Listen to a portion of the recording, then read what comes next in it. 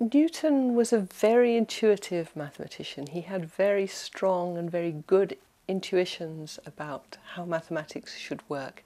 And for instance, in his discoveries of infinite series, much later, mathematicians worried a lot about when these series converge and what they mean. You can't play around with infinite series without knowing what you're doing. Newton never put a foot wrong with them. He always managed to manipulate them in ways that were in fact correct, although they weren't proved to be correct until many years later. But he knew what he was doing somehow. He was very sure-footed in his mathematical manipulations. Very, very good instinct for what he was doing.